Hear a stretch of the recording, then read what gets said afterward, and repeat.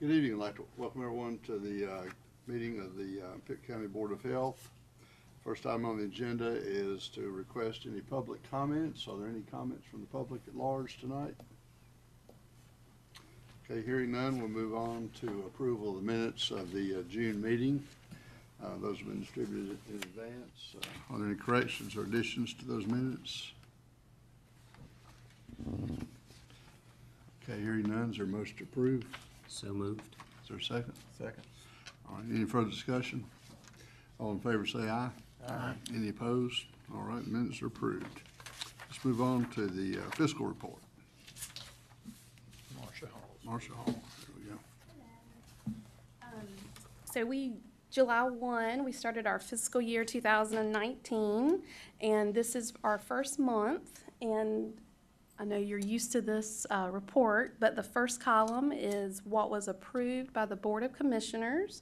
We're looking at 11.4 million.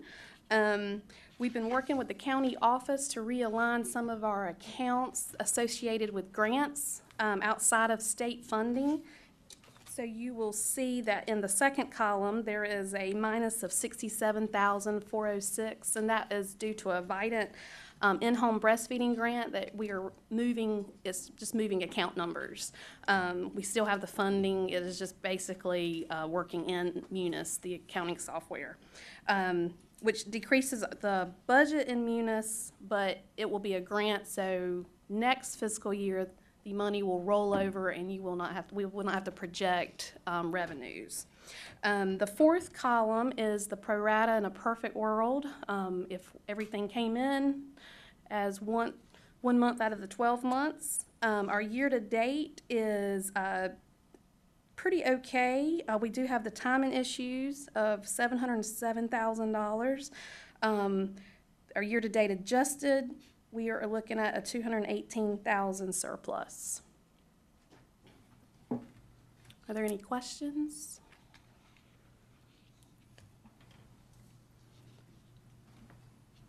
Okay, does anybody have any questions? How about from the audience, any questions about the budget? Fiscal report? Okay, we need to approve this. Yes, sir. Okay, all right, is there a motion to approve? Move to approve. Is there a second? Any further discussion? All in favor say aye. Aye. Any opposed? All right, the report's approved. Do you want to go ahead and with the fiscal, the ending? Yes, sir. 17, I'll do 18? that. Okay.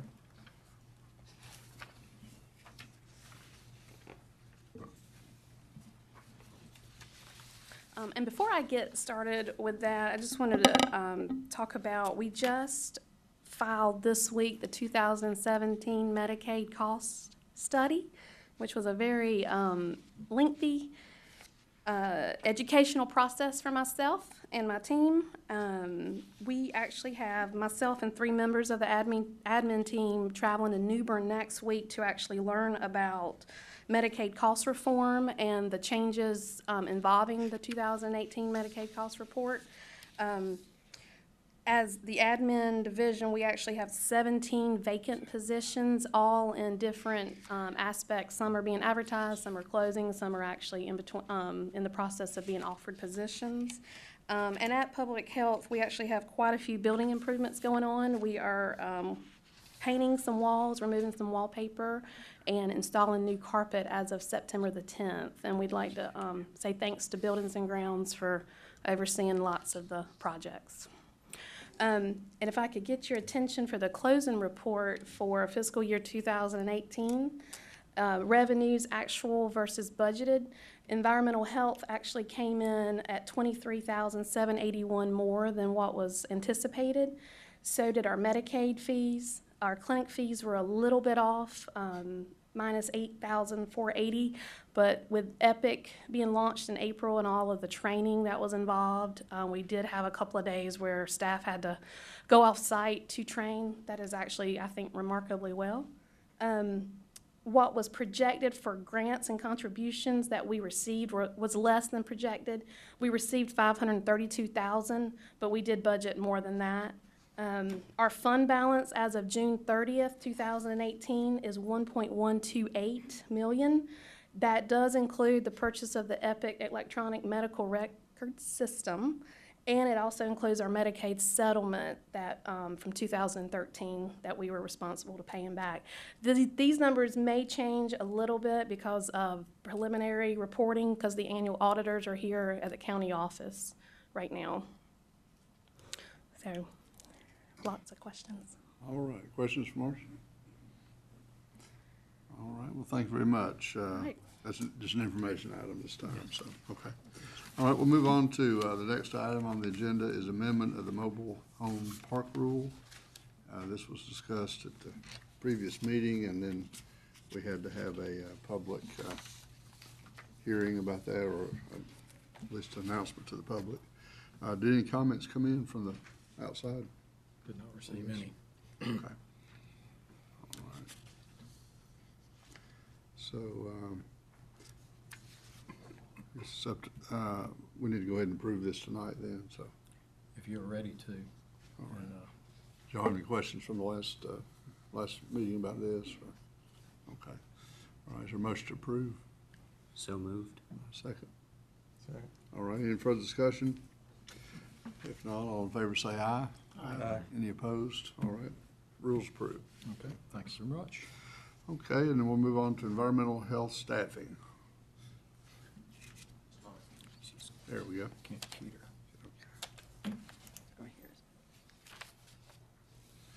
You ever pull that up okay, Kent?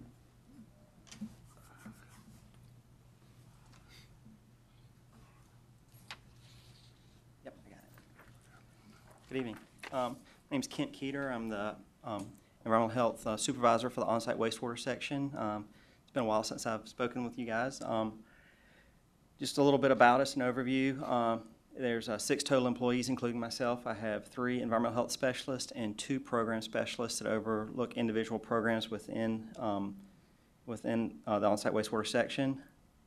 Some of the things that we oversee, you may be aware of.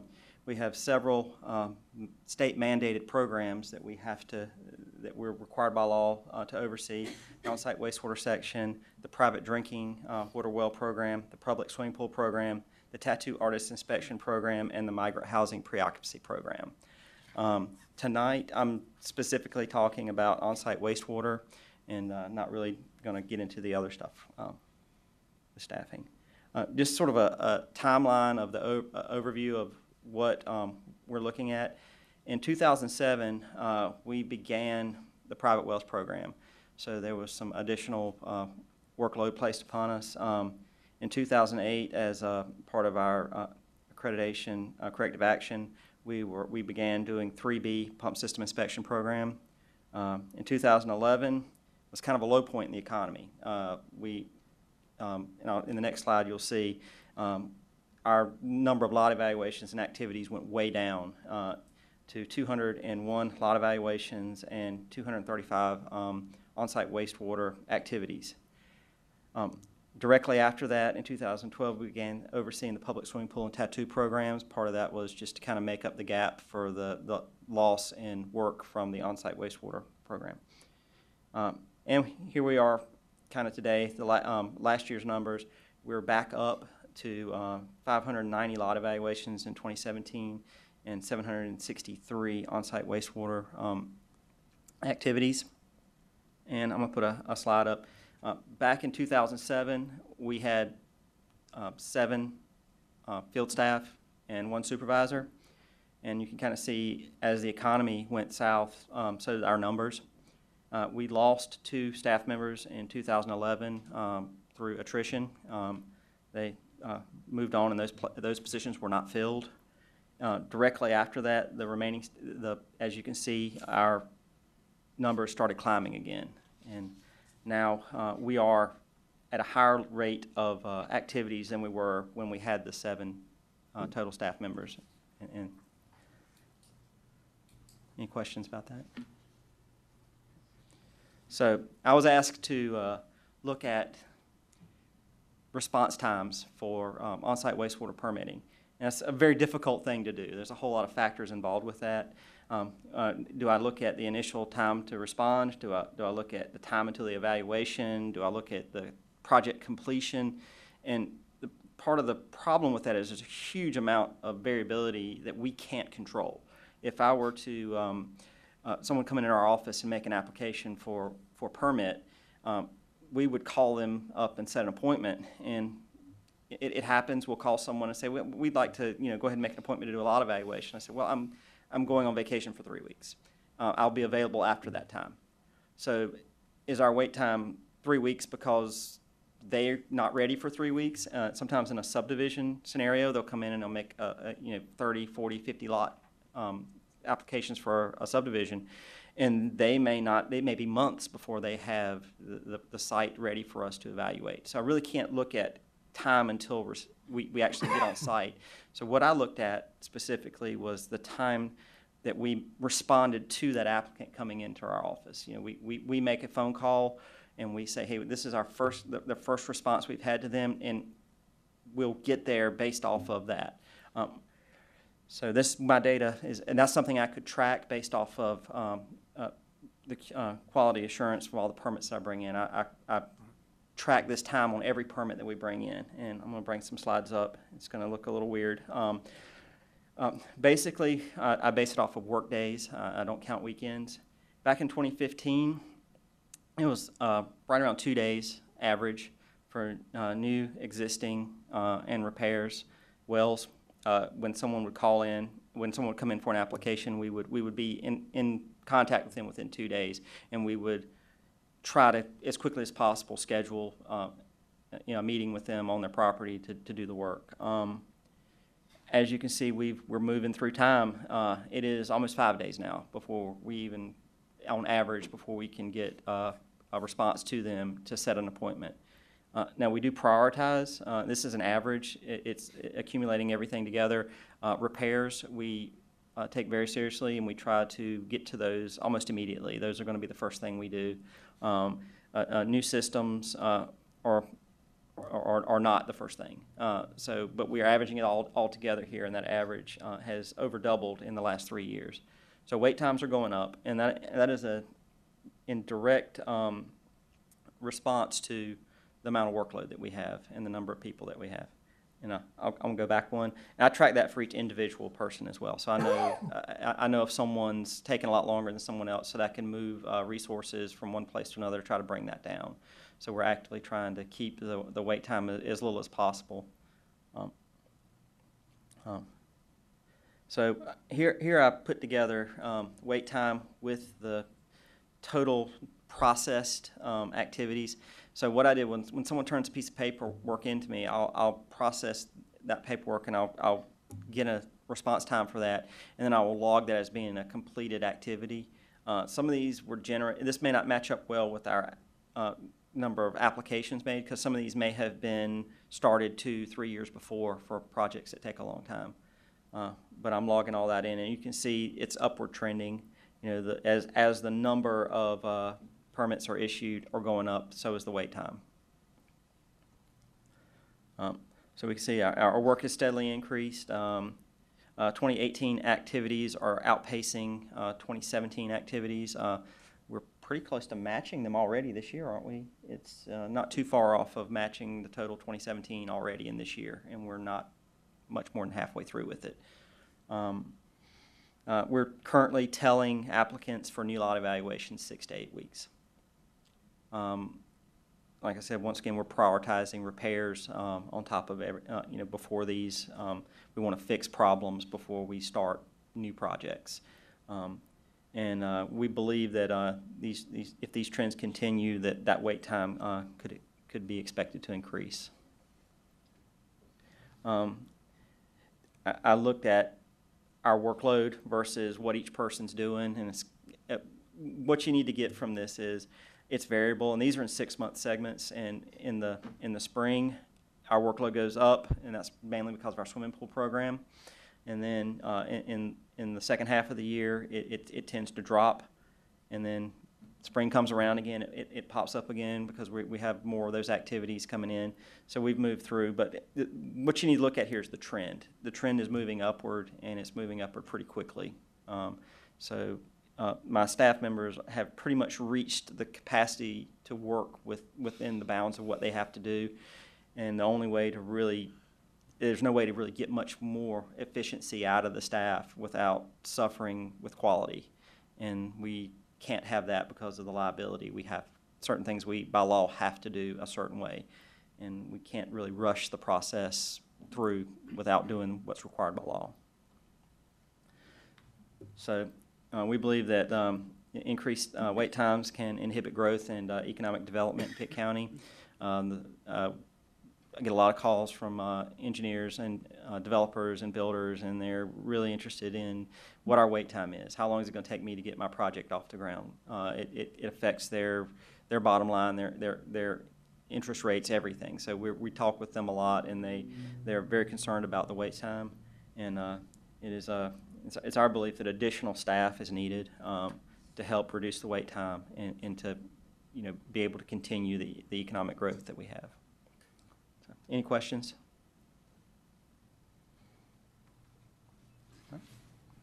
So with this, good news is there is building going on, so that's great. The economy Absolutely. is recovering. It's a good problem to have, but unfortunately, looks like you need some more staff. Well, like I said earlier, we're producing with 5 what we were doing with 7 Yes. Back in 2007. So my staff is stressed. Dr. Moore, there's a letter here that we drafted asking, requesting some changes in the salary and a bonus and so forth. Do we need to vote on this tonight, or is this just for information? This was drafted after your motion last month. Right. Or excuse me, in June at the last meeting. So this is for your editing and Okay. whatever way y'all like to approach it. I would like just to add, Kent and his staff do a really great job. We've got some fantastic employees in that division. They're very experienced. A lot of people still don't understand exactly the work that they do, but it's highly technical. These are very well-trained staff, and that work has changed. That work, it keeps changing. Swimming pools is just one example of the technical aspects of that job in terms of inspecting. I know you could talk all day about that, Kent, but these guys are having to stay on top of rules that are changing. I think some just got changed last week by the state commission that have to do with these on-site rules. We've got more changes coming with the State General Assembly action recently. So it's a very challenging job, and they do an outstanding job. They've been working weekends also recently. As you can see in the letter, the county manager approved for them to work overtime on the weekends to try to catch up because of these delays. But I think we're back to where we're going to need some additional staff, and I agree with your staff that we're there, that we need some more help. What happened to the 2 that used to be on? One left to work in another county. Okay. Another was promoted from within after retirement, and those positions were never filled. They were lost. And at the time, it was not a bad thing because of the economy and the workload. Well, it was a bad thing. Anytime you have something that's going to create a bottleneck, the bottleneck in this case is training, because it takes you guys about a year to come on and get up to snuff, from what I understand. So that in and of itself speaks to the importance of the job. It would seem to me that in a downturned economy, that there could be reassignments, and if those reassignments would actually hurt credentials, then you could do it on a rotating basis to be able to fall back in good times, because anybody thinks that bad times are going to be here forever is greatly mistaken. So I don't mean to sound critical to you or any way, but I think that we can't unspill the milk necessarily, but we can learn from this. And maybe this is something that the county manager and I need to have a talk about, because I'm sure there are other positions throughout the county in different departments that fall into the same kind of criticality, shall we say. I should rephrase and say that we felt lucky that we did not have to basically get rid of people during the downturn. A lot of counties around us did. They furloughed tons of a lot of environmental health specialists in the downturn. We're not there anymore. And unfortunately, it seems to take longer to get the positions back than it does to not move forward with them, so. Always. But I think it is a problem that we don't have a good answer to in terms of if the economy picks up, if building is picking up, then we need these staff critically, and then we hire them, and then if that economy slows down, we got to find something else to do with those staff. If I were to hire. And it's not just our county, it's all the counties that are undergoing the same issues across the we- state. If we were to hire someone today that did not have, straight out of college, probably somewhere between 6 months to 9 months before they could sign the first piece of paperwork, probably 3 years before they're comfortable, probably 5 years before they're proficient. That speaks to the criticality. Well, thanks very much for going over that in great detail for us, and Any questions? sure, public outside? appreciates the info. Thank you. I think the draft letter looks pretty good. If anybody has any comments, just, I guess, let me know afterwards, and we can go ahead and get that in motion. Okay, let's see, for new business, we've got the annual State of the County Health Report, and is that Amy going to start out? Amy Hatton?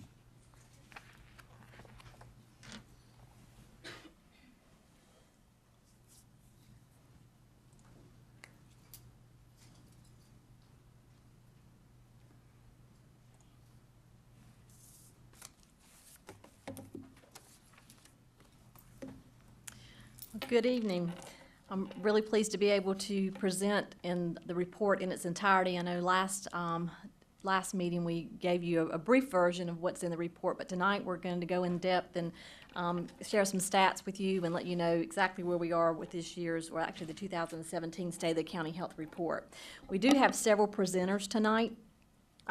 They'll each introduce themselves as they come up, but we're real pleased to have our Vidant partners with us tonight. We have Pitt Partners for Health, which is represented through Vidant Medical Center community health programs, as well as the Vidant Health Foundation that funds a lot of the initiatives that you have already seen within the report. You do have copies of the report in front of you tonight.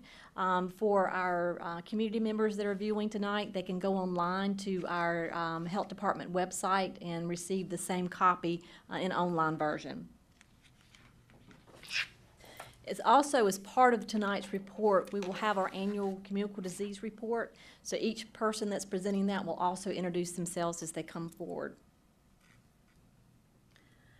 So to give you some background information about the SOTS report, it is prepared annually and it's linked to our county's Community Health Needs Assessment.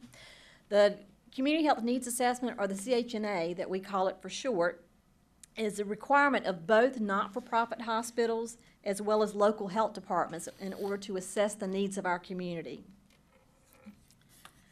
In Pitt County, the CHNA is a partnership between our health department, our hospital, Pitt Partners for Health, and East Carolina University. The next joint assessment completion is scheduled for the spring of 2019, and you'll be hearing more about that in a future presentation. So the SOTS report contains the most recent secondary data, such as our leading causes of death, and it also contains annual updates on activities that have been implemented to meet the CHNA health priority goals. So secondary and primary data drive our work. So we're going to share some of that with you tonight. So the first is the leading causes of death in Pitt County. This is just for 2016 as well as for North Carolina. As you see, the leading cause of death in 2016 in Pitt County was heart disease, followed by cancer. Now this is a flip-flop from the 2 years previously. 2 years previously, cancer was the leading cause of death. Now heart disease has taken that #1 slot. So the third leading cause is stroke. The fourth would be all other unintentional injuries. So that does not include motor vehicle accidents. Alzheimer's disease is fifth. Sixth is chronic lower respiratory diseases, or COPD. Seventh is diabetes. Eighth is motor vehicle injuries. Ninth is septicemia, and then the last is kidney diseases and other related disorders. I am pleased to say that Pitt County was lower than North Carolina for all of the leading causes of death in 2016. However, heart disease and Alzheimer's disease did rise from 2015, but we still remain lower in all those categories from the state.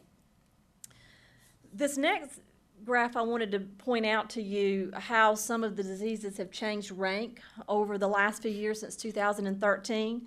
And if you look at number 4, where you see in blue chronic lower respiratory disease, you'll see that for 13, 14, and 15, that was ranked at number 4. But if you look in 2016, that dropped to the 6th ranking. We hope that that may be due to a lot of the policy and environmental changes that we have in place. Maybe even smoke-free restaurants and bars law that was put into place about 8 years ago, helping, with people with respiratory illnesses. And also tobacco-free parks, which we'll hear a little bit more about later on in our presentation, but we're hoping that that has contributed to that decline. You'll also notice that in number 4, for the all other unintentional injuries, that is risen to number 4. If you look in 13, 14, and 15, in 13, and this is in the pink, in 13 it was number 6, then it rose to number 5 in 14 and 15, and now it's number 4. We suspect that probably has to do with opioid use, abuse, overdoses, and deaths from the opioid abuse. Because it does continue to rise. Also, if you notice in the yellow, diabetes was number 5 in 2013. And for the last 3 years, 14, 15, and 16, it's dropped to number 7. And we hope that that is attributed to the numerous diabetes prevention programs that we have in place as part of our chronic disease prevention program, helping diabetes to continue to lower. And we hope that eventually it will not even be in the top 10 if these programs can continue. We have a lot of grants that are supporting that. And then another one I wanted to point out to you was Alzheimer's. If you notice, it was number 7 and 13, and this is in the green. It rose to number 6 in 14 and 15, and then number 5 in 2016. So it's continuing to get worse. So just giving you a picture of where we are with a few of those leading causes of death. As far as cancer, and this is from the North Carolina Central Cancer Registry, these are projected new cancer cases and deaths for selected sites. So with lung cancer, projected new cases was 124, with projected deaths at 85.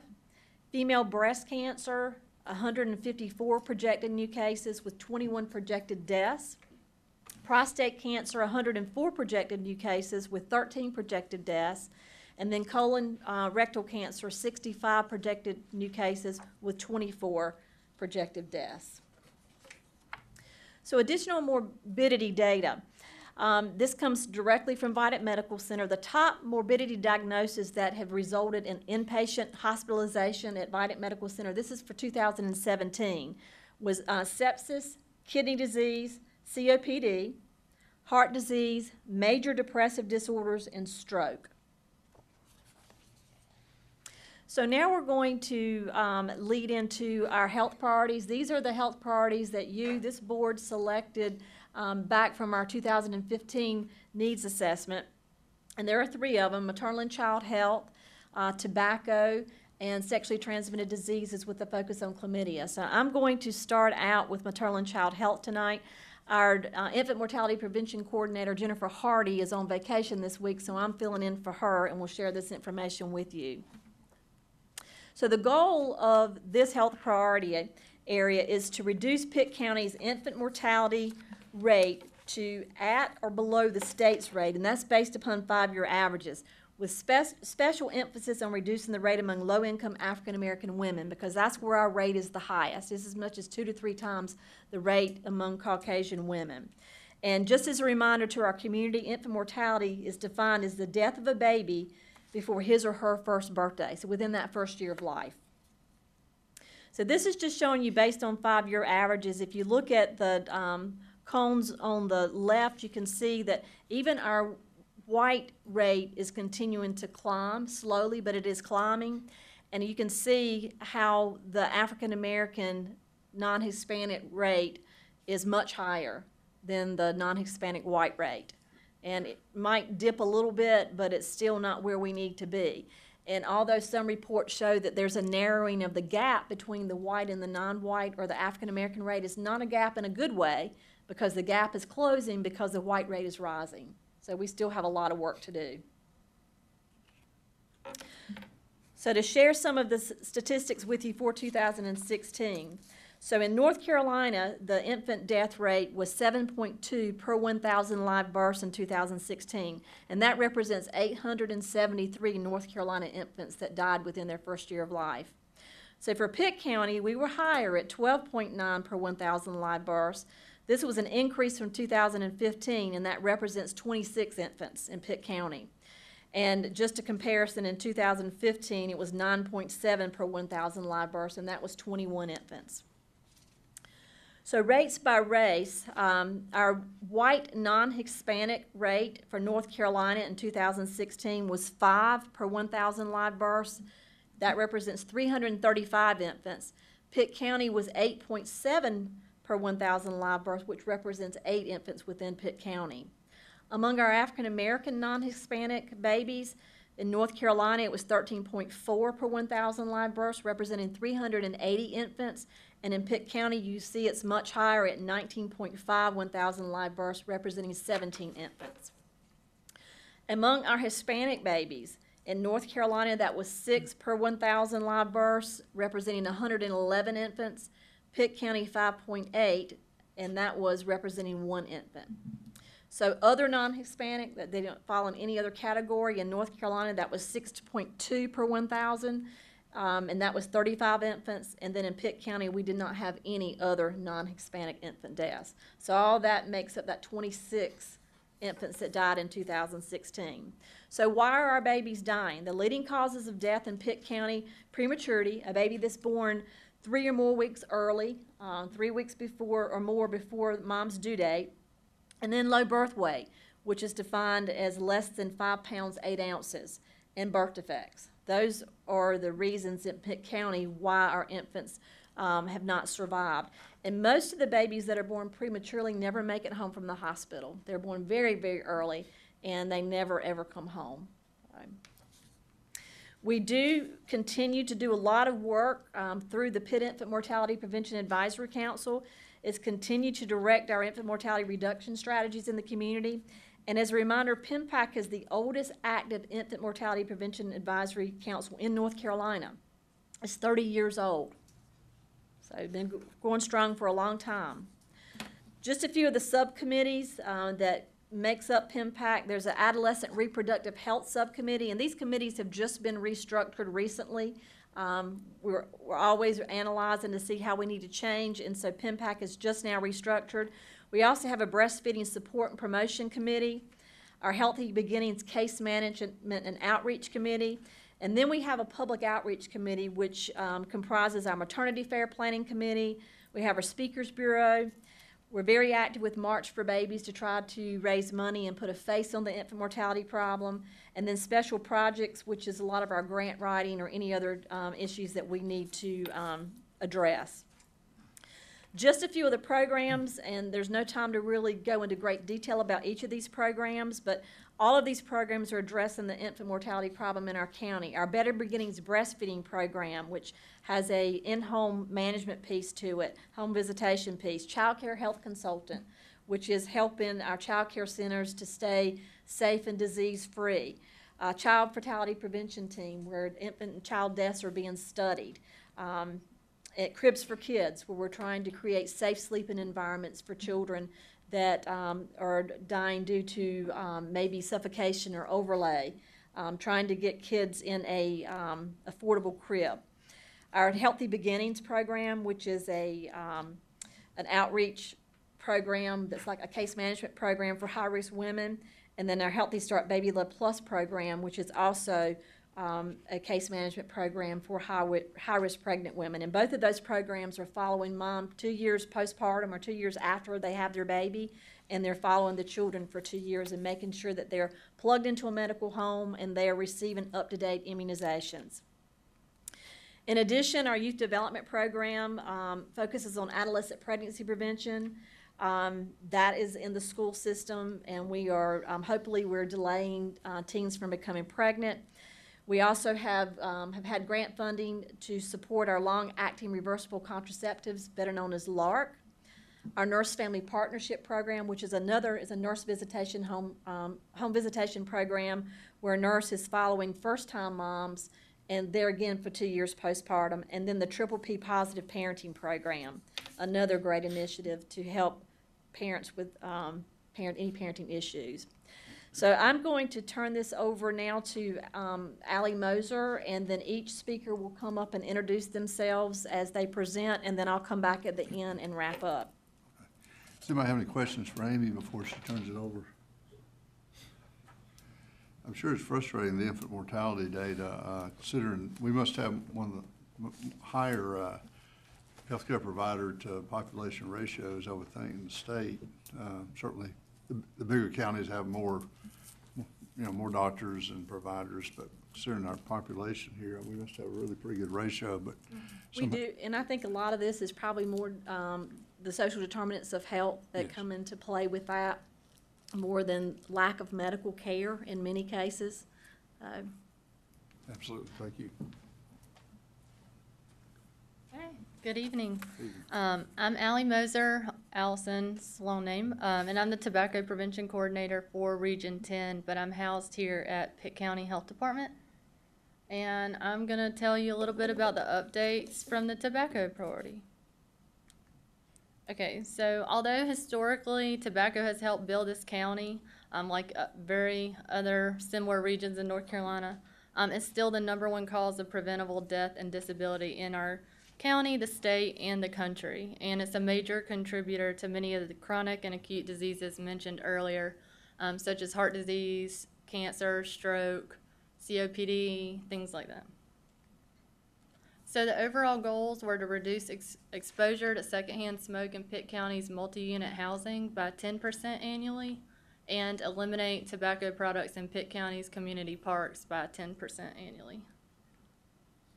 So for the first goal, to reduce exposure to secondhand smoke in Pitt County's multi-unit housing by 10%, we partnered with Public Housing Authority officials to provide technical assistance to implement smoke-free housing policies. This could be signage, listening sessions, education sessions, things like that. We also provided education to landlords, owners, managers about the effects of secondhand smoke. And we also did sessions with the tenants so they could learn a little bit more about the dangers and maybe what steps they could take if they were interested in quitting. So, let me go back real quick though. Well, I'll continue. I'll save the best for last. So the second goal, increase by 10% of smoke-free or tobacco-free public places in Pitt County, in addition to multi-unit housing. And that was because they're utilized by children and their families. So we established a regional coalition to address and implement tobacco prevention and control strategies. We got support from municipalities that have expressed interest in reducing exposure to tobacco in public parks and to implement them. And one of the first park in Pitt County to pass a tobacco-free parks policy was Aden. And that was this past November. So some of the activities, it goes along with both housing and parks, providing technical assistance. That we also provided technical assistance to universities and colleges to expand their tobacco-free policies. We worked with PCC and ECU, Pitt Community College, and East Carolina University. And we also worked with different community partners to provide them resources and build capacity of different cessation options in the county. So some successes is all mandated by HUD, all public housing had to go tobacco-free by this past July. Our public housing and other housing, like affordable housing or Section 8, in Pitt County, decided to go 100%. So like Greenville Housing Authority, Farmville, Mid-East Regional, and Aden, they all contain more than public housing. They have different types of housing, but they decided to make all their properties smoke-free regardless of the rule. And that sign is in Farm Bowl, but all of the housing authorities got signs that look like this. And for our parks, Aden was the first, and then shortly after Winterville followed Bethel and Grifton. And now we're working to get Greenville and Farmville on board too. And that's it. Is there any questions? I had one question, Alan. I heard at this conference that people were concerned about the fact that now a lot of the vaping things, whatever they're called, but they do contain tobacco, unlike what was originally the intent. Have you seen that in the county? And E-cigarettes and vaping are a huge issue nationwide, really, Right. because they're marketing it towards youth and making it look more appealing, doing different flavors.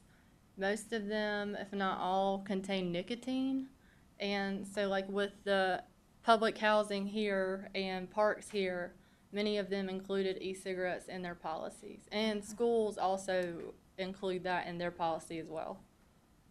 But a lot of people get it confused and don't realize that. right, I didn't there's realize there was nicotine. significant amount of nicotine in a lot of those products. Yeah, some of those vaping products actually have much more nicotine than a cigarette. Mm-hmm. They can regulate it too and put more in there if they want, right? Well, very good. Thank you very much for your report. Any other questions for Allison? Okay, thank you.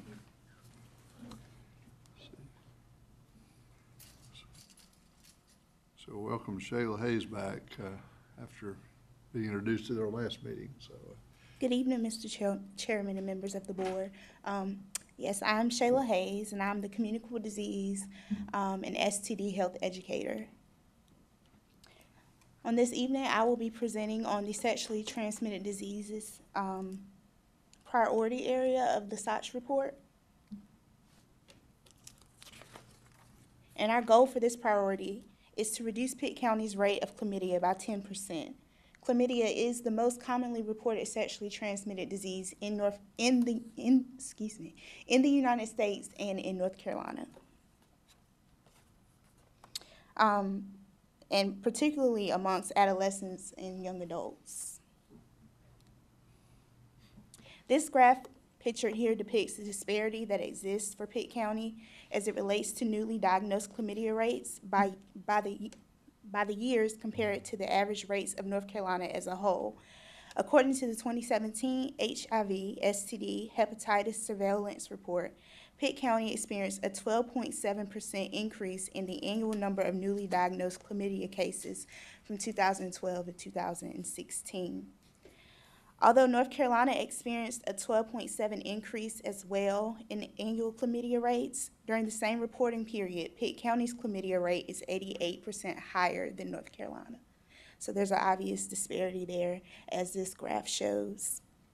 It should be noted that chlamydia case reports represent individuals who have had a laboratory test to confirm a chlamydial infection, and therefore it is likely that this rate increase is due to an increase in the number of tests performed rather than an increase in disease prevalence. However, there's still a major disparity that exists there.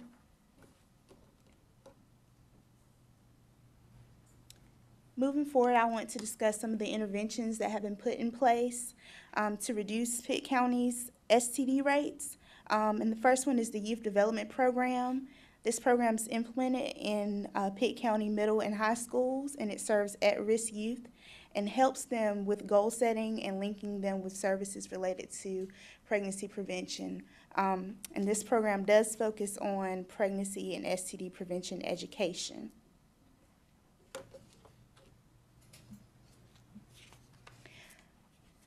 The next intervention or strategy to help us to reach our goal was to hire the communicable disease coordinator which is me. And since I've been in place, I started in May of this year. I've been working to implement programs and interventions that will hopefully contribute to the decline in the rate of chlamydia specifically here in the county. I'm working to establish condom distribution network with different sites and locations around the county, such as barber and beauty shops, and hoping that that will increase the accessibility, availability, and acceptability of condom use here in Pitt County. So I'm currently working to recruit sites around the county and making condoms readily available to citizens of the county. When you look at research, condom distribution has proven to increase condom use and prevent HIV and sexually transmitted infections. So I'm hoping that this program will be a success for us. I've also been looking at 2 evidence-based interventions recommended by the CDC. The first one that we are thinking about implementing is Sister to Sister. Sister to Sister is a 20-minute one-on-one skill-based HIV and sexually transmitted disease risk reduction behavioral intervention, and it's for sexually active women ages 18 to 45 years old. This intervention is delivered during the course of their routine medical visit, and we are currently having discussions about implementing this intervention through our STD clinic at the health department. The purpose of Sister to Sister is to provide intensive, culturally sensitive health information to empower and educate women, to help women understand the various behaviors that put them at risk for HIV and other STDs, and to enhance women's knowledge, beliefs, and confidence and skills to help reduce their risk for STDs. This will be achieved through teaching, demonstrating, and practicing negotiation skills, correcting condom use demonstrations using models. Correct condom use demonstrations using models, bolstering outcome expectancies regarding condom use, such as sexual pleasure, partner reaction, and prevention. And research indicates that this skill building intervention has reduced HIV risk associated sexual behaviors amongst participants, reduced frequency in sexual intercourse, reduced frequency of sexual intercourse, reduced unprotected sexual intercourse, fewer sexual partners, and participants reported using condoms more often. So the research does support that this could be a very effective intervention for us at the Pitt County Health Department. Second intervention that we're looking to implement is Voices. This stands for Video Opportunities for Innovative Condom Education and Safer Sex. It is a group-level, single-session, video-based HIV and STD prevention intervention, and is designed to increase condom negotiation skills and increase condom use among participants. The core elements of that intervention are viewing of culturally specific videos portraying condom negotiation, conducting group skill building sessions to work on overcoming barriers to condom use, educating program participants about different types of condoms and their features, and distributing samples of condoms identified by participants as best meeting their needs. And research results about the Voices intervention reveals that participants increase their knowledge about the transmission of STDs, have a more realistic assessment of their personal risk, and have a greater likelihood of getting condoms and intending to use them regularly. They also present fewer repeated STD infections. Mr. Chairman, in the last Board of Health meeting that I attended, we discussed surveying the community to find out about what ideas they had for reducing STD rates in our county. Do I have the approval of the board to move forward with that? I would say so. Yes, do we need a motion or just consensus approval? Consensus is fine. Consensus approval is fine. Does anybody have any comments or objections or? Okay. We certainly have our endorsement to move forward. And then there was discussion about requesting citizen input Yes, into sir. the, should folks contact you through the main number if they have comments or? I believe that's going to be an online survey that's going to be administered. I don't know if we'll be putting the link out via Facebook and our website, the health department's website as well. Okay.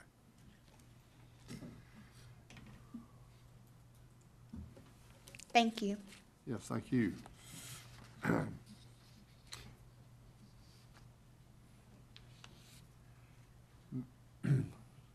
This will be the annual communicable disease report. Yes. Next. Thank you. Good evening. My name is Lee Cutler, and I'm the Communicable Disease Supervisor and the TB or Tuberculosis Coordinator at the Pitt County Health Department.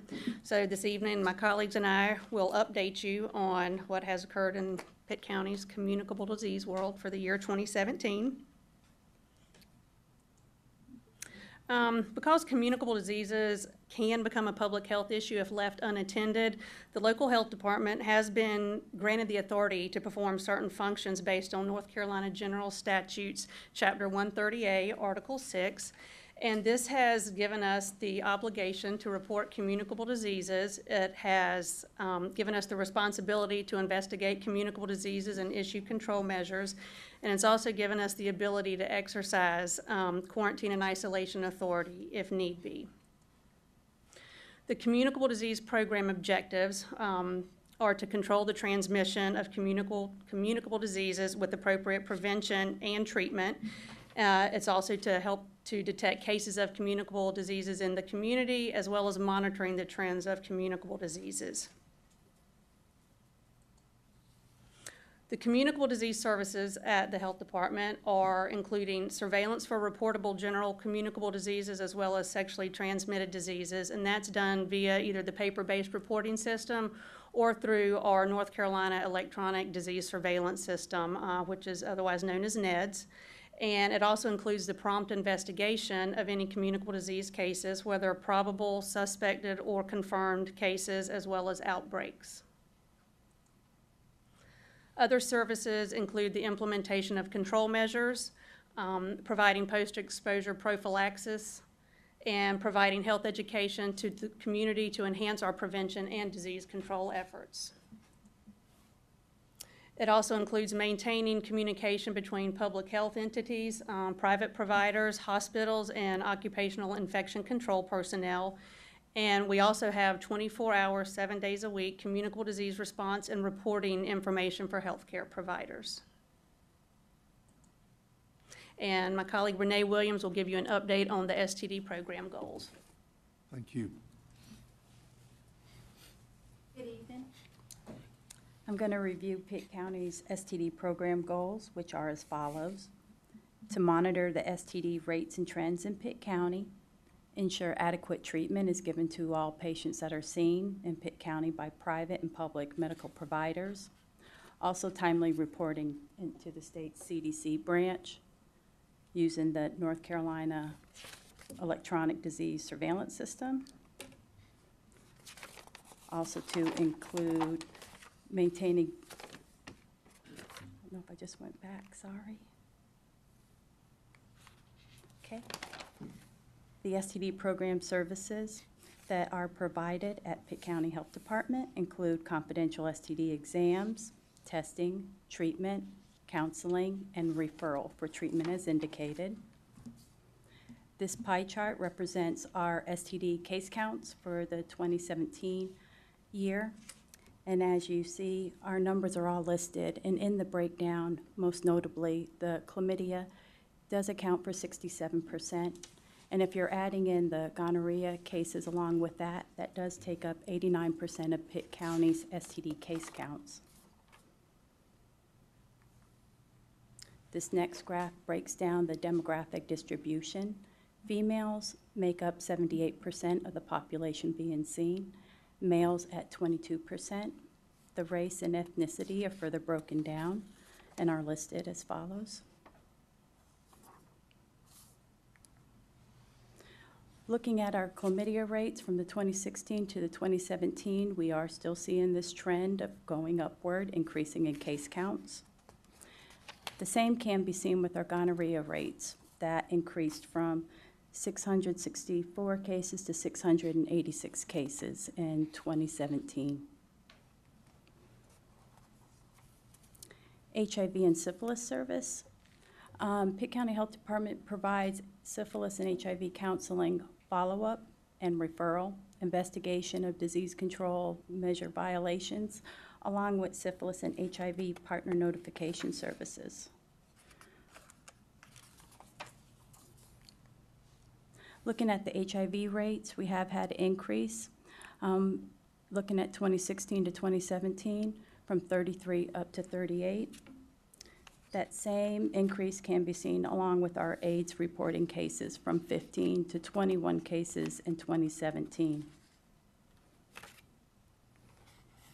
Looking at our syphilis rates, they are trending downward for the 2017 year, although we're uncertain if this could be linked to the different definitions on the reporting. So that could be one of the issues with that. Thank you. That's all I have. Are there any questions? Or any questions? All right, thank you. Thank you so much. Next up is Jessica Hardy.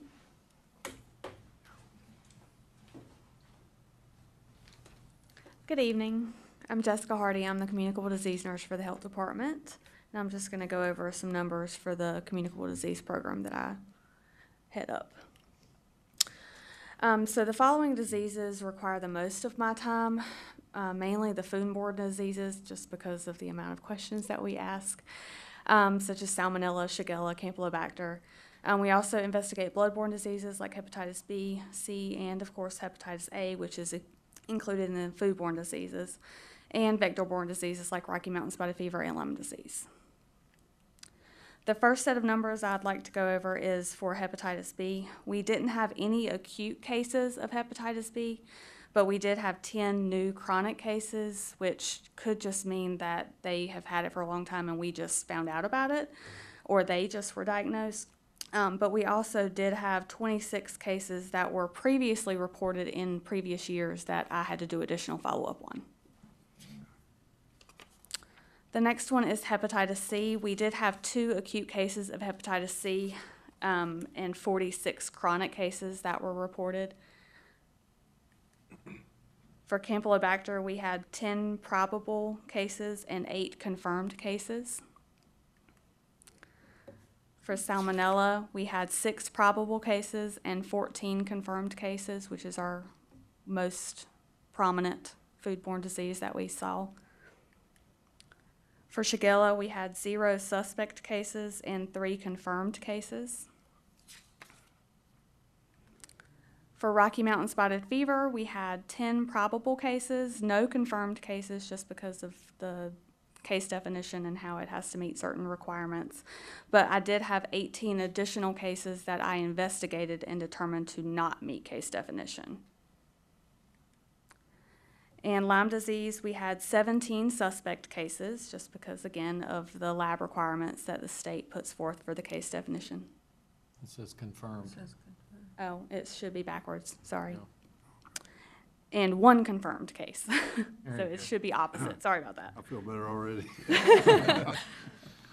And I also had 8 additional cases of Lyme disease that I investigated and were determined to not meet case definition.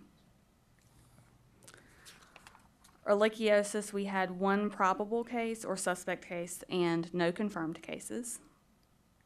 And this just goes over a list of all the other communicable diseases that I went into in the year 2017. Hepatitis A, we had our 1 confirmed case, which was a doozy. And then we also had 2 that did not meet case definition.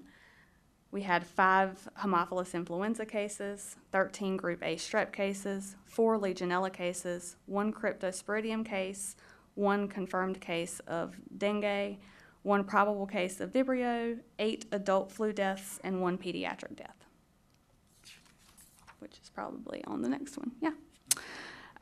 We had 9 pertussis cases that did not meet case definition, 1 confirmed, 1 chikungunya case that did not meet case definition, 2 probable cases of West Nile virus, 1 confirmed toxic shock syndrome case, and 1 probable scombroid poisoning case.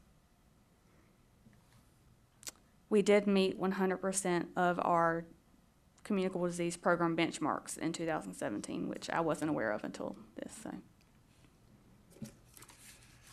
All right, I'm going to turn it back over to, well, no. I have a question. Sure. What's the difference between chronic and acute? I'm just a simple engineer. For which one? Well, at the beginning, you had a number of cases of various things, and it said acute cases of certain things, and then chronic, as though chronic's not as bad as acute, and I don't understand the difference. Like I said, I'm just a simple engineer. You're fine. So hepatitis B, for acute cases, that means they were exposed in the last 6 months, most likely. So they have the elevated liver enzymes, they have the symptoms of having hepatitis. It just basically means that their body was introduced to it sooner. Chronic cases means that they've had it probably for a long time and their body has kind of put it dormant almost. They still have it, but they're not showing any symptoms. See. Thanks. I'm gonna turn it over to Lee. Yeah, just as you mentioned, Jessica, Hep B and Hep C both, the overwhelming percentage of cases we see are chronic of mostly unknown duration. So, and a lot of times they just get picked up on a blood test or as part of a screen or something. So. Yeah, and we run into they have other things going on that makes their liver enzymes go up and stuff like that. Very good. Anybody have any other questions? Thank you, Jessica. Thank you.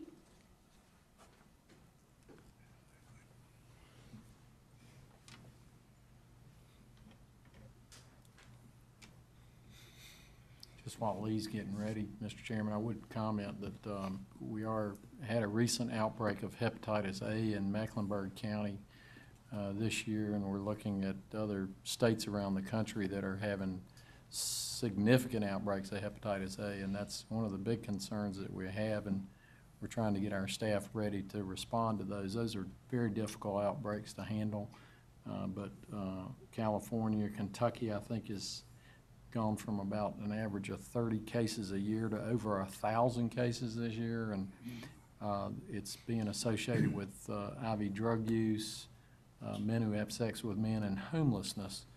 But the recent outbreak in Charlotte area was food related, but there seems to be some attachment with the homeless population there too, I think. So that's on our radar, although our numbers aren't there yet. That's an area we're trying to get ready to respond to because we think it's coming pretty soon. Okay, Lee. Okay. My name's Lee Draper. I'm the immunization coordinator at the health department. Our immunization program goal is to eliminate vaccine preventable diseases in North Carolina, reduce the spread of vaccine preventable diseases, childhood diseases, by ensuring that the children are age appropriately immunized. One of our goals is to manage outbreaks of the vaccine preventable diseases and to provide health education to the community to improve immunization rates and protect the young ones by cocooning. And not only the young ones, all ages. Pitt County Public Health Department provides immunizations at no cost to VFC, which stands for Vaccine for Children, to those eligible kids. Immunizations for adults, the costs vary. We accept Blue Cross Blue Shield, MedCost, Medicaid, Medicare. Post-exposure prophylaxis for rabies, and we have the NCIR, which is the North Carolina Immunization Registry that we log all of our immunizations into in real time. Our immunization program compliance rate is the percentage of children who have documentation of being up to date by the time they turn 24 months of age with the 19 recommended doses of vaccine. Our immunization program benchmarks. Our goal for the health department, it's broken down between the health department and for the county. Was 90%, and Pitt's was 78%. We met our goal at 98%, and Pitt's was at 73%. Statewide average is 85% in the health departments and 72% for the counties, and Healthy People 2020 goal is 80% at the health department and for the county. Next up is Lee Cutler for tuberculosis. All right. I'm Lee, again, the tuberculosis coordinator as well. So our main goal for tuberculosis is simple. It's to eliminate tuberculosis disease as a public health threat. And to do this, we want to reduce the number of new cases of tuberculosis and to control the spread of tuberculosis into the general population. Our program services that we offer are TB surveillance, case and contact investigations, and doing direct observed therapy, treatment of contacts, and providing isolation and other control measures of TB if so needed. For 2017, we had a total of 43 latent TB cases. We had a total of 2 active TB cases for Pitt County, which put us at working a total of 5 active TB cases, which had rolled over from 2016 into 2017 that finished up in 2017.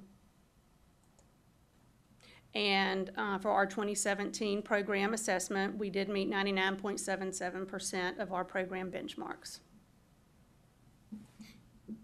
So in summary, for the communicable disease program, some of the factors that impact the effectiveness of our communicable disease program is the ease of access to quality health care, the timely access to quality health care, having increased community awareness and education regarding our existing and potential health threats, and then having good community partner collaborations. And so for the focus, you can see going back to 2013, a lot of our focus has been having improvement with our access to care, and going up to now, so last year, as well as moving forward, we're also wanting to increase our efficiency of our clinic services to our clients, and we also want to improve our outreach efforts for prevention and early treatment of diseases for the residents of Pitt County. And this is just a listing of our communicable disease program staff. Any other questions for our staff? Okay. Thanks for your report. Thank you. I'll be back.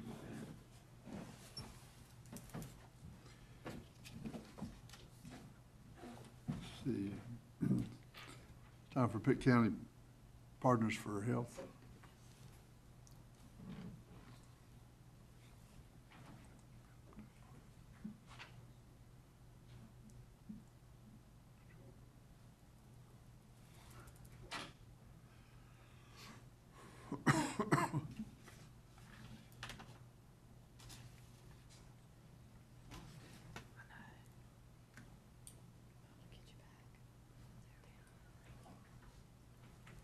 Good evening. Okay. We're going to switch gears a little bit. We're going to talk about Pitt Partners for Health. Has everybody here heard of Pitt Partners for Health? Thank you, Dr. Morrow. All right, my name is Stephanie Cabinets, and I'm the coordinator for Pitt Partners for Health. We have 3 priority areas and 3 action teams that carry out that work. Our first action, well, let me tell you the priority areas. They are chronic disease, nutrition and physical activity, and access to care. The first one we'll talk about is chronic disease. The Chronic Disease Action Team, an important initiative for them is the Community-Centered Health Home, and otherwise known as the West Greenville Health Initiative.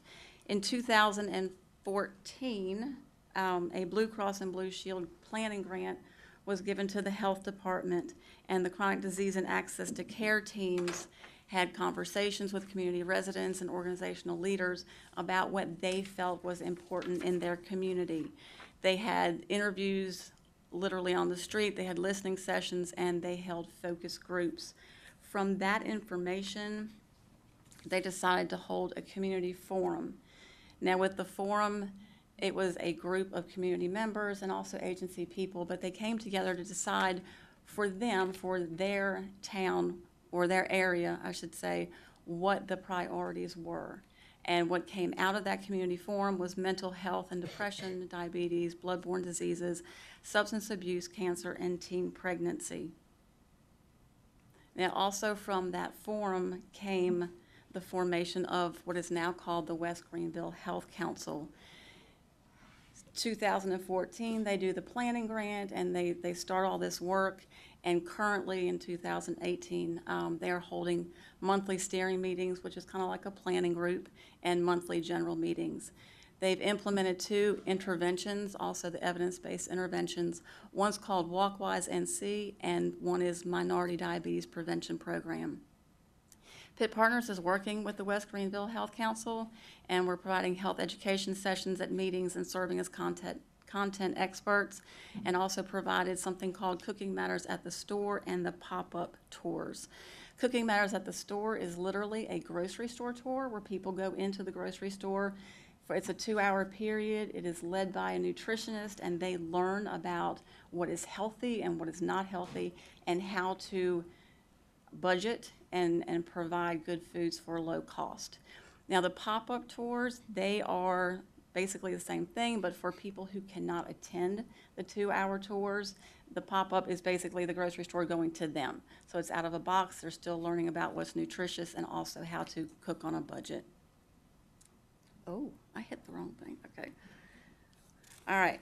Again, thank you, Dr. Morrow. This was the West Greenville Health Council. They had a block party, and it was just held last week. They had about 100 community members. They had food, games, health screenings, and more. So you can see the progression of what has happened from that planning grant. They are now looking at other grants and other funding for other initiatives. All right, so the second team is the physical activity and nutrition team. And some of their initiatives include what I just told you about, the Cooking Matters at the Store tours. In 2017, which is in your SOTS report, they had 12 tours and over 100 participants. I was able to go to one of those, and it is a learning experience. They also had a $10 grocery gift card at the end so that people were kind of given a challenge to shop on that $10, stuff that is healthy. For the pop-up tours, they had several of those, including the West Greenville Health Council. Also, for nutrition and physical activity, they provided samples of local produce donated by farmers. They had 16 healthy cooking demonstrations on Saturday mornings between May and August in 17, and gave out over 2,900 food samples. There's also a food preservation group, which provided 5 educational events at the farmers market during the summer, and they talked about freezing, canning, and decreasing food waste. Physical Activity and Nutrition is working with the Chronic Disease Action Team to promote track trails. Have you all heard of track trails in Pitt County? Anybody heard of track trails? No? Okay, good opportunity for me. It is not where we are building trails, but it is an overlay to an existing trail, and currently in Pitt County, we have 2, one at Alice Keene Park and one at River Park North. These overlays are designed to incentivize children and children of all ages to come out to the park, to get off their devices, to look into nature, to learn about bugs and trees and things like that. So in Pitt County, there are currently 2, and in from 2016 to 2017, utilization of those trails increased 267%. So that's pretty significant. In 2018, you'll be learning about this in next year's SOTS report. 2 more track trails will be added, and one will be in Fountain and one will be in Grifton. Also with the chronic disease team, this is along the lines with track trails, but it's called Track RX, and this is where we partner with local pediatrician offices to have them write prescriptions for these activities. So in 2017, there were 2 pediatricians that were currently involved in writing these prescriptions, but now in 2018, we have 5, and today from a meeting I learned that we possibly have 6. So that's exciting too. Other initiatives to promote healthy lifestyles are the monthly early morning segment on WITN promoting family-friendly health initiatives, events, recipes, and more. We also created a Speakers Bureau of health professionals, and that was created because a lot of community members want people to come out who are knowledgeable, and this way we have the bureau that we can pull from in different content areas like nutrition or activity. Another initiative is Winning with Diabetes. This is a yearly conference that's held in November. Last November, there was 100 participants, and they had a healthy lunch, health screenings, and interactive stations. Another program is Active Routes to School. The programs had impacted in 2017 over 1,000 students. Just alone with their Walk at School and Walk Across America, they served 400 students. And with all these initiatives, we really are working to help make the healthy choice the easy choice. Our third team is Access to Care. And I didn't share with you who the co-chairs were before, so I'm going to go ahead and share these. Ron Gaskins, he is president of Access East, and Mary Hall, she's with Senior Services from Vidant. One of the initiatives and an important program for our community is called the Community Paramedic. It's a collaboration between Vidant Medical Center, Pitt County Emergency Management, and Vidant Health. The goal is to provide care in the community so that we can decrease the number of unnecessary ED visits. Currently, the paramedic has a caseload of 20 patients. And I'm going to kind of circle back to this and give you a success story in a minute. Other services include counseling provided to seniors to assist with Medicare Part D enrollment, assistance with applications to social services for the Low Income Energy Assistance Program, and with Access to Care, we are still focusing on transportation issues because that is an issue in Pitt County. We're looking at rideshare options and things like that. But in doing the community health needs assessment this go around, what we're hearing a lot of is that people would really like the services coming to them. So mobile services as well, which the community paramedic really does speak to. All right, so those were our 3 action teams around our 3 priority areas. But I also want to share a grant that Pitt Partners received in 2016. It's called Healthy People, Healthy Carolinas. It's a Duke Endowment Grant, and it was for $450,000 for 3 years to enhance Pitt Partners for Health, the coalition, and to implement these evidence-based interventions around physical activity, nutrition, and chronic disease prevention. Our first EBI, or evidence-based intervention, was WalkWise NC, which is a walking program that also promotes social support. And while people are walking in the community, they get to look at the environment that they have and let us know what issues are there. Lighting, sidewalk issues, shrubbery that's grown up, things like that, to make it safer in the community. This year we added Walk with a Doc, Cooking Matters at the Store, Catch, which is coordinated approach to child health, kids in parks, track trails, the Arthritis Foundation exercise program, and we are investigating others for the coming year. And I think this speaks to some of the social determinants of health as well. So now I'm going to ask you to join us.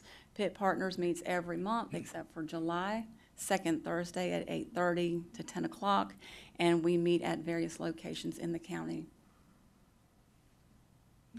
You have any questions? Are those locations posted online, or do you need to call the number you have posted? You can call me, and I can send you the schedule for the year. Okay. And you can check us out on Facebook as well. Very good. Does anybody have any questions for Stephanie? All right, thank you. All right, thank you.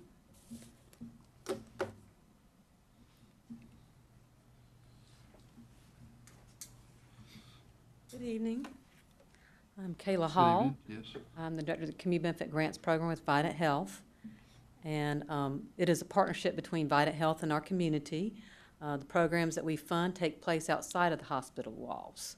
They're designed to prevent disease and also to teach people techniques to self-manage disease. It also increases access to care for uninsured and the underinsured. And we like to locate programs and make them more accessible by removing transportation and financial barriers. Provide grants to nonprofit, 501c3 organizations and public entities. And when I talk about public entities, I'm talking about public schools, health departments, city and county governments. And we like to ask community what their ideas are to improve health. We find sometimes when we go in and say, point fingers and say you should be doing this or you shouldn't be doing that, that doesn't always go real well. We kind of like to ask them what do they think would help and what solutions they think would be successful in their community. Whoops.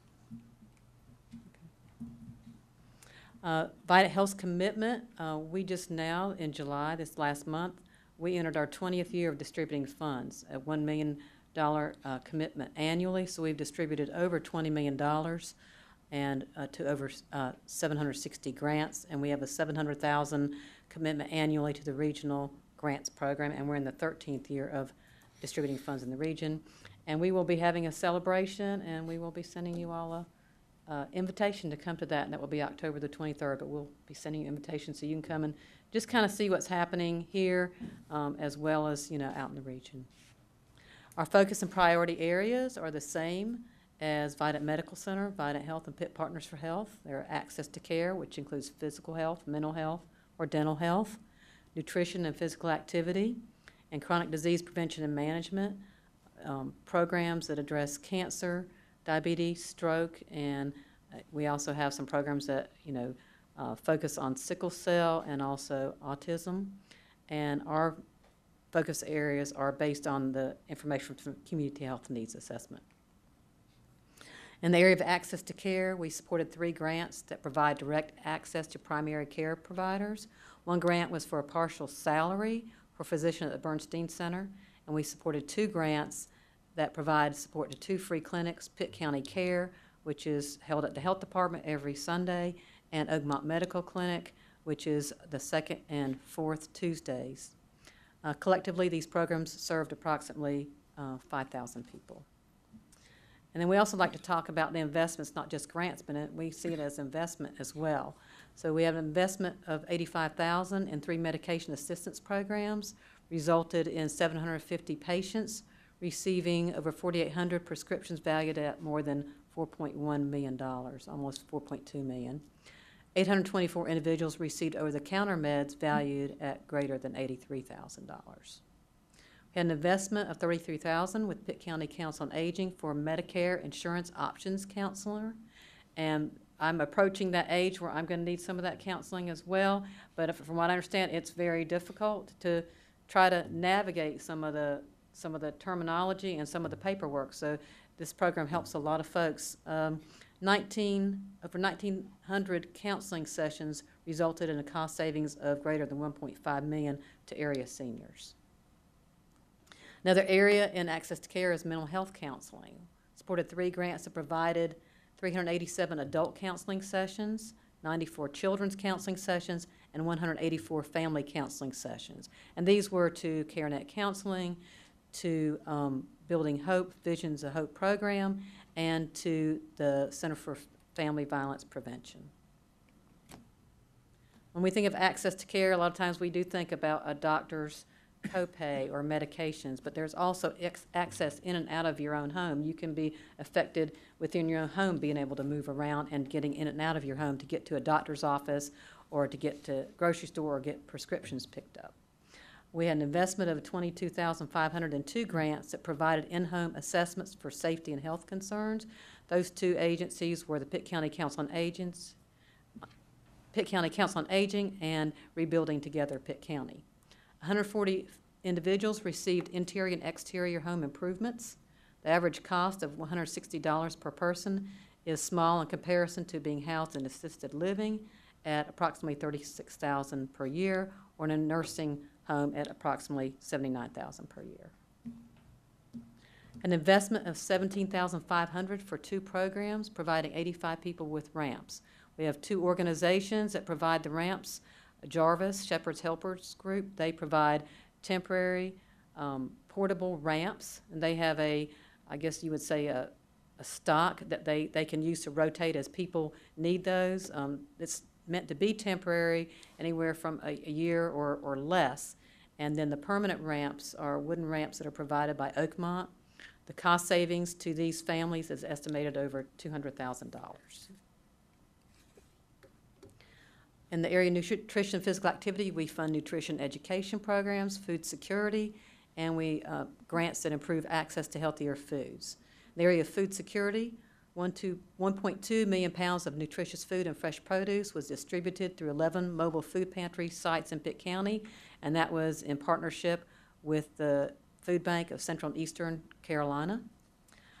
We did a grant, we issued a grant to Community Crossroads that provided 18,322 breakfast meals that were served to 539 residents at the homeless shelter. And 172 people received a monthly supplemental diabetic-friendly food box from Firstborn Community Development Center. They have a monthly food distribution for regular population and one for a diabetic food distribution, and that's the one that we support. They go in and they participate in the armchair exercise class. The idea is for them to take that home and hopefully be doing those exercises at home. And they also participate in some nutrition education or healthy recipe demonstration. Once that is complete, then they can get their food box and take it home with them. And those boxes can, contain things with whole wheat, some, I would say, lean protein, skim milk, and artificial sweeteners. We had supported a new food co-op program with Hope of Glory Ministries. It was started and that enabled 22 families to save money on their monthly grocery bill. The way it works is they pay a monthly fee. Anywhere from $50 to $75 is just an amount that I'm, using as an example, but it's based on their income and how many people are in their family. However, for that amount, they probably get around $200 to $250 worth of groceries. They meet with a counselor, a financial mentor that sits down with them to help them decide what are some of the financial areas that they need to improve in. And so they set and meet their financial goals, such as paying off debts, establishing emergency funds, and savings accounts. And in return, they also provide community service, to help staff the food co-op. In the area of nutrition education, grants increased access to nutrition education for children through in-school programs from North Carolina Cooperative Extension.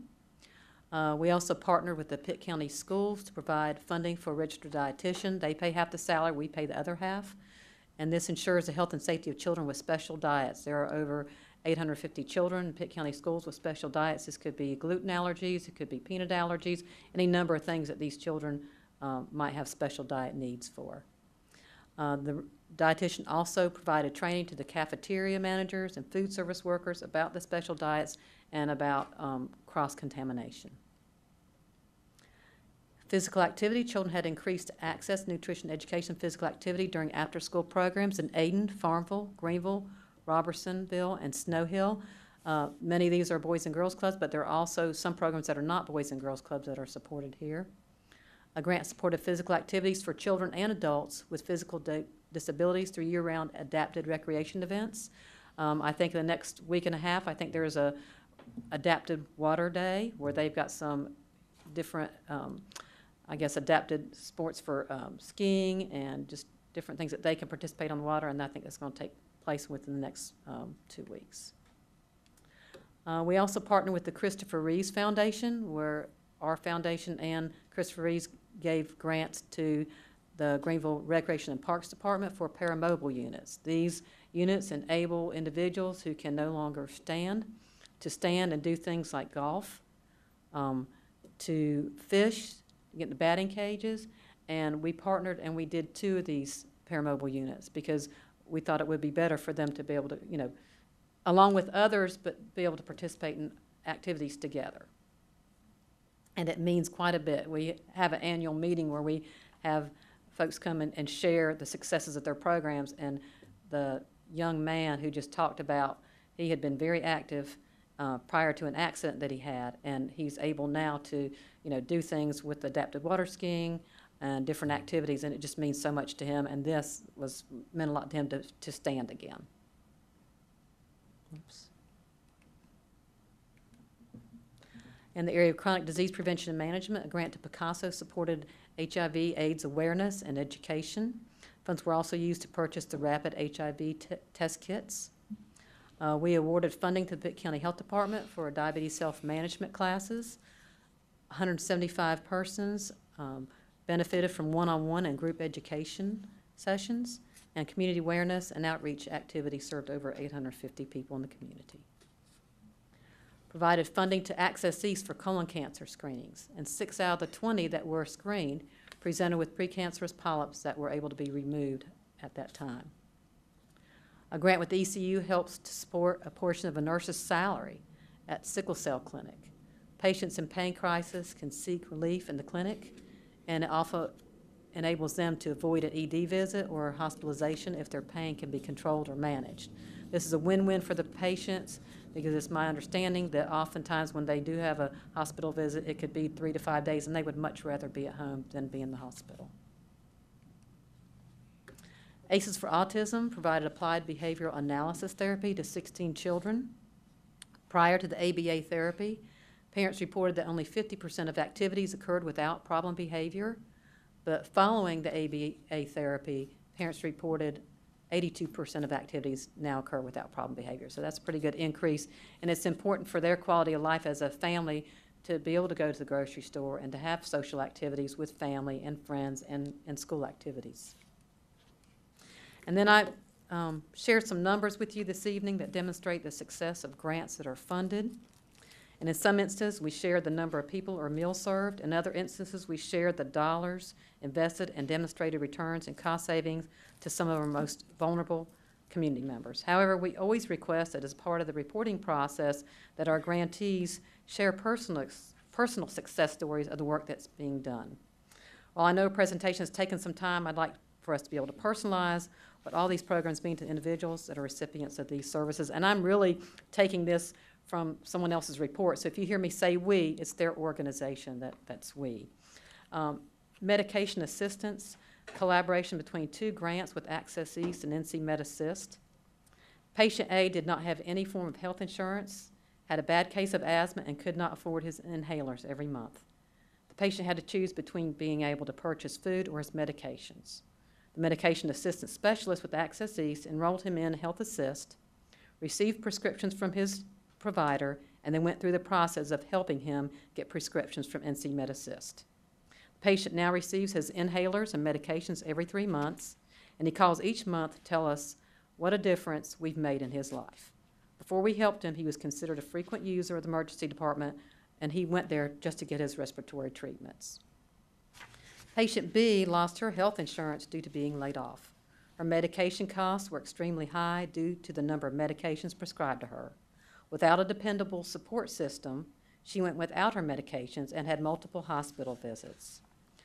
Our medication assistance team was contacted by the emergency department and asked if we could come over and enroll her in Health Assist and to assist with medications that she needs. We were able to get many of the medications she needed from NC MedAssist, and the others we were able to get from a pharmaceutical patient assistance program. She is now taking her medications, as she should, and called to let us know when her medications arrived in the mail. She is so thankful that we were able to help her, and she tells everyone about us. She is a pleasure to work with, and she is now on the road of trying to find a job and hopefully get some health insurance. And then for the colon cancer screening program, an uninsured patient in their early 30s was referred to the Pitt County Health Department for a colonoscopy. The individual did not have a primary care provider, and she was anxious and worried about having the procedure, especially since 5 close relatives had been diagnosed with colon cancer at a young age. A colonoscopy was scheduled and performed with no polyps discovered.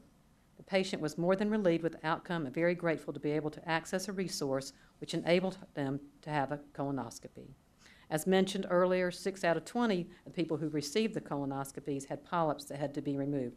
However, there is the other side of the coin where individuals don't have polyps but can be given peace of mind that everything is okay. And then finally, I've got 4 examples to talk about as far as with the ramp building. One family's loved one was diagnosed with ALS. Having the ramp allowed much easier access into and out of the home. This family wrote extensively on Facebook about how the ramp allowed for the increased freedom of movement for their family member. Another example is a teenage son whose mother needed a ramp. He asked if he could help build the ramp for his mother. He worked all day to help build that ramp and then went back the second day to help build a ramp for someone he didn't even know because he was so grateful. And thirdly, they cite a situation of building a ramp for an elementary school child with multiple health needs. This took place a week after the unexpected death of the child's father, who was likely the person who had the strength to help get the child in and out of their home. We were able to help this family in their grief. When we completed the ramp, they were able to experience some joy and relief with the celebration of the child's increased mobility in and out of the home at such a difficult time that was kind of bittersweet for them. And the last one, building a ramp for a paraplegic woman who could only leave her house when neighbors would come to lift her wheelchair down the steps. As we completed each section of her ramp, she would wheel herself out of the house and touch each section as she moved about freely without assistance. She was beaming and blessed us as we worked. And then they continued, this is the last part, and in their words, we continue to be blessed as a ministry team to share with the families the excitement and joy of an ambulatory challenged individual who goes down the ramp the first time after its completion.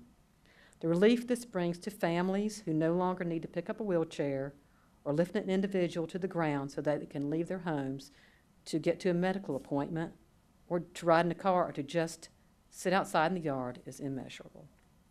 Thank you. Do y'all have any questions about any of the programs? Okay. Very good. Thank you very much for your report. So you're going to give us a wrap-up, Amy? Yes, sir. So before I go into next steps, I did want to acknowledge our Office of Public Information under the direction of Mike Emery and his staff, Kyle Kettler and Carla Hansen. Without their ability to make our programs visible, you know, whether it's on Pitt TV or the newspaper or any way that they can get our messages out. They always help us to do that and make us, you know, look good and connect us with the community. I also want to especially thank Carla Hansen because Carla designed the look of the 2017 State of the County Health Report. So I wanted to publicly thank all three of those members of the Office of Public Information. So on to next steps. The next thing we'll do, we will continue to meet the goals of the current Community Health Needs Assessment Health Priorities, the ones that have been presented to you tonight. We are now working on the 2019 Community Health Needs Assessment. We have conducted community focus groups, community opinion surveys in preparation for the 2019 assessment. You'll hear more about that in the fall. So we will present the data findings from those recent surveys and the groups to the Board of Health, Pitt Partners for Health, as well as the VITAT Board in late fall. And then new priority areas will be selected in the late fall or early winter. I mean, they may stay the same. That will be based on the data that's presented to you and what you decide that we need to be working on for the next 3 years. And then the 2019 Community Health Needs Assessment will be submitted to the state in March of 2019, and then upon approval, it will be published on our website and copies made available in various venues in the community. So how people can get involved. Well, here's my contact information. They can contact me directly at the health department. My phone number's here, email address, and as Stephanie Cabanis had mentioned earlier, inviting you to join Pitt Partners for Health. Any members of the community that would be interested in doing that would be able to have a say in the selection of priority areas that Pitt Partners will be working on, as well as the health department. And that concludes our presentation. I would like to ask at this time, Mr. Chairman, if the board could approve the State of the County Health Report 2017 report as well as the annual communicable disease report. Okay. Is there a motion? So moved. Second? Second. Any further discussion? All in favor say aye. Aye. All right, we're approved. Thank you very much for your leadership and each of you for your both your leadership and your presentations tonight. It's an excellent way to inform the public about all the good work that's being done. So Thank you. Okay, next on the agenda, the National Association of Local Boards of Health meeting in Raleigh. And Well, I went to that. I know it's kind of late. I'll just be brief. It was a great meeting. I appreciate that Dr. Morrow helped me to get a scholarship so that I could go to that. Listening to this report tonight, I can't believe how much the two meetings dovetailed. I think if I had to pick three words that they talked about at that meeting were communication, collaboration, and planning, and that really public health can't just operate by themselves, and it's great to see we have so many partners. One of the talks I liked the best that I thought was so interesting was about messaging in public health, and that was given by someone from Chapel Hill, but also a Baptist minister, and talked about how public health is really has quite a bit in common with faith-based communities, but doesn't always get that message across. And it was interesting to hear about how I was listening to the RAMP program and how that really has involved faith-based communities. I did also thought it was quite interesting, two of the things that were mentioned tonight. We had a report from the executive director of the Association of State and Territorial Boards of Health, which is a partner. What was interesting is he couldn't make it. His plane got delayed in D.C., so we saw him on TV. But he really felt there was bipartisan support for home visitation programs, which I thought is something that certainly comes up here with our nurse-family partnership. And one of the subgroups I went to that I thought was really interesting was this idea of toxic shock that happens to infants and young children, where they're repeatedly exposed to violence and trauma when they're just so young that they don't even realize they're in a bad environment. And not only is it a bad environment, but it changes their brain. And he had all these MRIs and things that it changes their ability to control impulses and to process information. And so they become quite disadvantaged and dealing with future problems. So his point was that the child is too young to realize that they've got a problem. So buffer programs like nurse-family partnership that actually help the mother or someone in the environment to be a buffer against this stress are critical.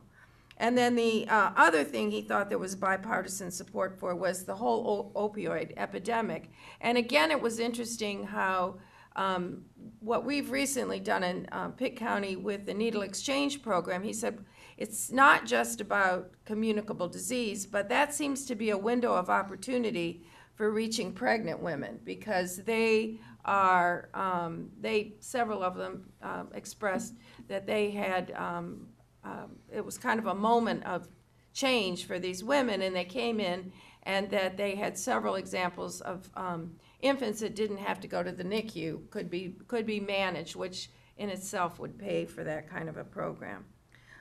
The other big issue that I thought was kind of a concern is evidently there's an executive order that has called for reorganization of the executive branch of government at the national level, to determine which services can be sent to the state. And there was a lot of concern about that. You probably are aware of that somewhat, Dr. Morrow. 45%, 50%, they said, of a state's health budget is federally funded programs. And so that would be a terrific burden on the states to be able for that to happen. There were a lot of breakout sessions. I won't go into that, but they had topics about environmental health, increase in school nurse ratio to help especially kids that are experiencing a lot of these mental health problems, and also the public health workforce. There was a very, it was a national survey about the public health workforce and the satisfaction of people working in public health, and the idea of the millennial workforce, which is that you can't expect the takeaway message to me was it's very unlikely you'll get a millennial to work for more than 2 years for your organization, unlike old people like me that worked for my organization for over 30 years.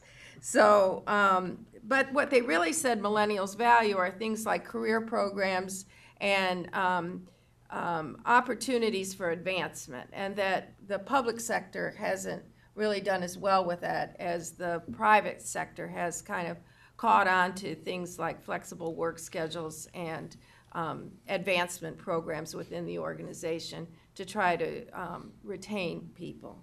So it was a great conference. I have the slides and all of the, if anybody's interested. I really I was going to read just this one, I abbreviated, but the man who was the Baptist minister, he wanted to give this advice to public health people. And since we have so many public health people, I'll read it just briefly. But he said he called public health a sanctified calling, similar, and I'm not Baptist, so this is not a promotion. But I thought it was very moving. He called it a sanctified calling. He said, "My counsel to our beloved field of public health is that we must continue to talk about facts, analytics, determinants, vectors, patterns, and predictors. But we must also talk about our love of the public in the broadest terms. You can take our money, put us in the dumpiest office, and cut our staff. We don't want that, but you can relocate our building to a place so far down the road you can't find it in broad daylight. You can treat us as pitiful, but we won't quit. If you are a public health professional and who does not profess love for the public, I'd recommend that you take your high-end analytic tools and move on down the street to do hedge fund manipulation, because you're a danger to the public and the rest of us in the field of public health who won't quit." So that was my takeaway message. Amen. Amen. That's what I said. Very good. Does anybody have any questions for Martha? Well, thank you very much for attending and bringing back the report. It was good. It's in Denver next year, if anybody else. Yeah, that was in Raleigh. It was so in it Raleigh, close so by. it wasn't. Sure, Dr. Morrow will be getting you a grant to go there next. I'll do my best. Okay, Health Director's report, Dr. Morrow. Okay, thank you. Yeah, thank you, Dr. Engelke, for attending that. And again, if any of the Board of Health would like to attend future meetings, we'll sure try to make that happen, and whether that's in Denver or wherever it is, because I think it is a good meeting, and it's important for our boards of health to be strong. And I think y'all know we have a good one here, but we want to make sure it stays that way. So just a few things, Mr. Chairman. I did pass out a handout on Medicaid reform that the State Department of Health and Human Services has recently released a request for proposal to the insurance companies, other prepaid health plans. They're accepting proposals until October the 12th of this year, and then they will start a two-phased start across the state in July of next year. That will run between July of next year and February of 2020 across the 6 defined state regions. So we'll stand by and see how that progresses. But we're actively getting ready for that Medicaid reform. Marcia Hall talked a little bit about our Medicaid cost settlement. We know that's scheduled to change with this reform, and so we've got a lot of work to do in that regard, as well as just making sure that we're taking care of the patients, Medicaid patients. Amy mentioned the accreditation that's approaching. Our accreditation's coming up for 2019. We just recently received our 90-day letter. That's our deadline to collect the evidence that we have to turn in before our site visit, probably in March. Amy, is that right? So a lot of work going on around that. Also did want to take a minute just to thank the Smith Family Foundation and Dr. Rob Doherty and his staff at the Bernstein Center for helping us to keep the Smile Safari Dental Unit operating at all of our elementary schools here in the county. The Smith Family Foundation just recently gave us a $30,000 grant to update the equipment on that 18-year-old dental unit. So we hope to have that out to all the elementary schools as soon as school gets started. Probably be after Labor Day before that happens. And just mention August is World Breastfeeding Month, so we want to help celebrate that with the promotion of breastfeeding across the county. Our schools are getting ready to start. That means kindergarten physicals and kindergarten immunizations are due.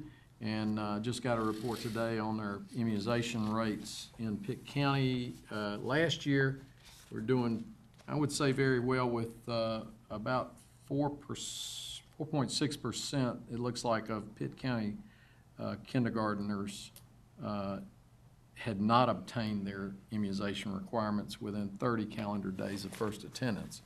So we'd like to see it lower, but that's not too bad. So I think we're doing pretty good. And Lee Draper, the data that she shared with you in terms of our us meeting our immunization goals, we're doing extremely well at the health department at about 98, 99%. The county is not so good, so we've got to get our private providers improved in those regards.